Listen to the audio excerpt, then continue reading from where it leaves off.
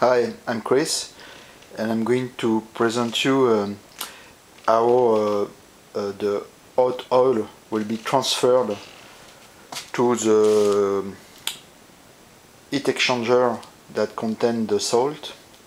So here we've got a heat exchanger at the focal point of the solar concentrator.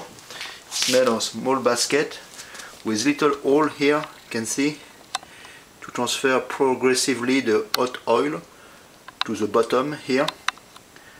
And after, with gravity, oil will go here in this copper pipe, and always by gravity it will go down just here with this pipe, which will be copper, but for our purpose experiment it's plastic. So here's the system. So if you understand, with the gravity, if you imagine when the solar dish is moving, the hot oil here will go down and will fall in this tube, vertical.